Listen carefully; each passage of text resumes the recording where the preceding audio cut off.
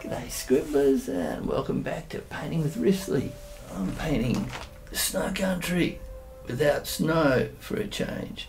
I saw this photo on the internet, on Facebook. A friend of mine's been up there walking around and taking photos, so I pinched this. I will ask him if he minds if I paint it or not, but I thought I'd paint it first, and then if it turns out pretty good, I'll ask him. If it turns out crummy, I'll forget about it. Well, it'll turn out okay. Anyway, let's get to it. So I've sketched in the composition, so I'm just going to mark in the very darkest areas, which are black. So I'll put those in, the mid-tones, and I'll leave the white or the really light areas just as a white. We'll see how it looks, then I'll start to put some subtleties into it. The main thing is that the drawing is correct and that I get the tones in right as well. Let's go. A friend called Craig walked from Charlotte's Pass to Mount Kosciusko, which is quite a walk. He said that it was easy, but as long as you're fit and you know what you're doing and where you're going, it's easy. You can't do this walk from June to October. It's going to be covered in snow. It'll be quite some time. You'll probably get lost and the weather could turn really bad and you would freeze. So it is quite extreme. The weather could just be horrendous up there, windy, really cold. In summer it could even get quite hot.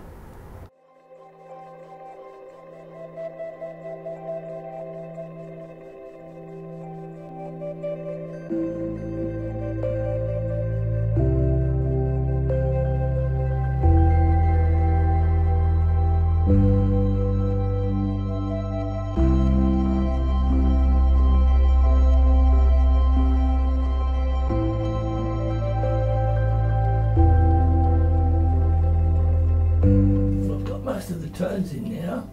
I've got the darkest darks. I've left the white, the lightest lights white, and I've put in all the mid-tones. So now I'm ready to start adding the details, putting the textures in. The tones are pretty well there. I might have to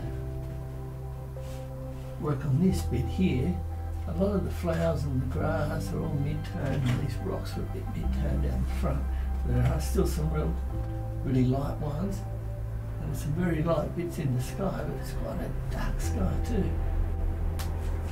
Let's get to work. Just reading the notes from the National Parks and Wildlife on the internet. This spectacular long alpine track is suited to adventurous hikers eager to explore some of the highest reaches of the Kosciusko National Park on foot. Set out from Charlotte's Pass along the 22-kilometre track, which takes you through the glacier-carved landscapes of this protected UNESCO Biosphere Reserve. You'll be dazzled by the wildflower meadows in early summer, high up among the rugged main ridge to the very rooftop of Australia, Mount Kosciusko.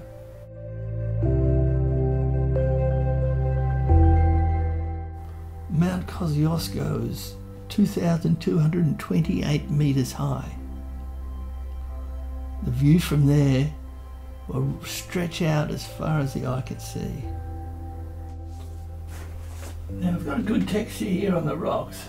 I'm just going to go back in and add these really dark that I've actually painted over and lost them a little bit. So I'm just going to put them in through the rocks, the dark bits, that strong contrast. Clouds are looking okay. I'll let it dry a bit and I'll go back into it with a bit more white. And it's almost time to start putting the flowers in. From the top of Mount Kosciusko, the track will loop back to Charlotte's Pass via the Mount Kosciusko Summit Trail. Sounds to me like a fascinating walk. I'd love to do that hike. I think I'd like to go with someone that knew where they were going, what they were doing. Now I'm just going to start working on this background bit here. Put a little bit of detail in there. Put the shadows in, the hills, the brush. So I'll work from the background and work forward. Especially take a camera and take some photos like Craig did. Just the perfect place to get some great ideas for paintings. Should do it one day. Summit Ridge Walk, Charlotte's Pass to the top of Mount Kosciusko.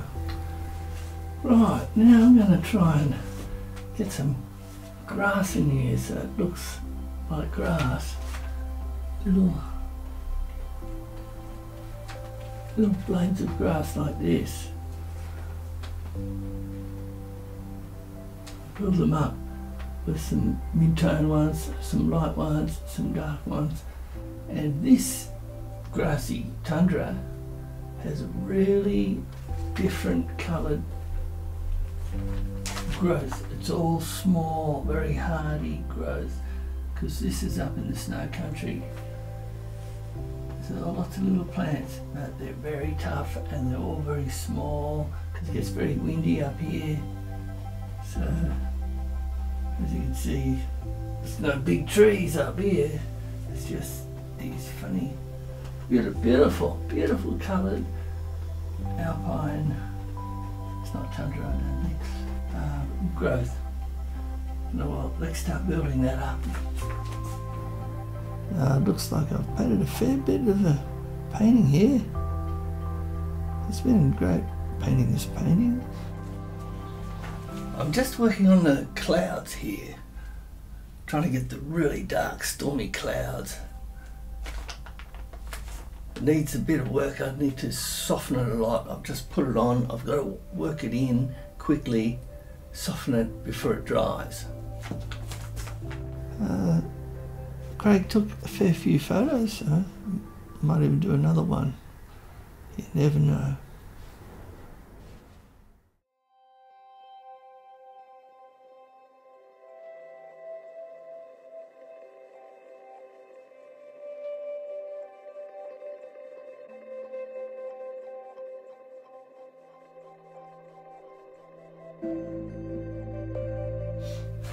Now, I've worked on the sky there, I've made it a lot darker. I've tried to get the perspective in the clouds a little bit more. Might have to work on that and focus on getting perspective into the clouds. That'll give it more of a sense of distance. I have brought in the dark. I've actually brought a little purple into the sky, and well, hopefully that looks better.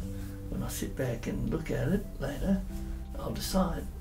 I keep saying I'm going to work on the grass, and I haven't videoed any of that, so I'm going to work on the grass now and make some video of that. We'll see how that goes. So there's two ways to get to Mount Kosciusko. You can go from Charlotte's Pass, or you can go from Threadbow. The Threadbow option involves either starting from the village and hiking to the top of the chairlift, and then following the main track to the summit, which is 21 kilometres return. Or you could start from the top of the chairlift. Now that's definitely what I'd do, and that's 13 kilometres return.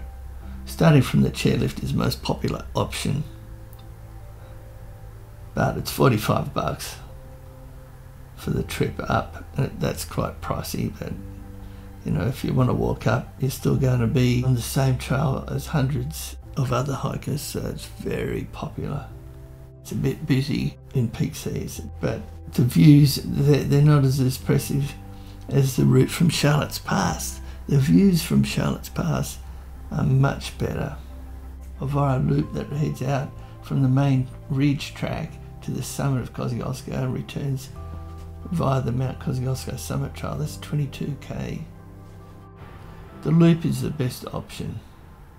It's much quieter path, there's glacial lakes and splendid views.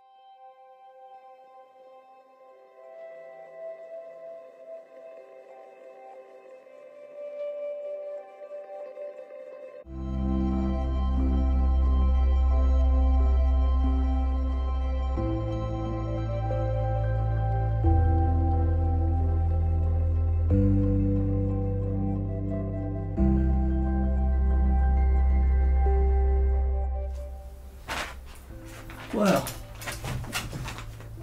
done a fair bit of work on the grass there. Little flowers, getting some depth in there. I'm going to put a couple of little more, well, lines in there, little blades, flower things. I hope you like it. I'll do a little bit more and then I better get going. Thanks for watching. See you later.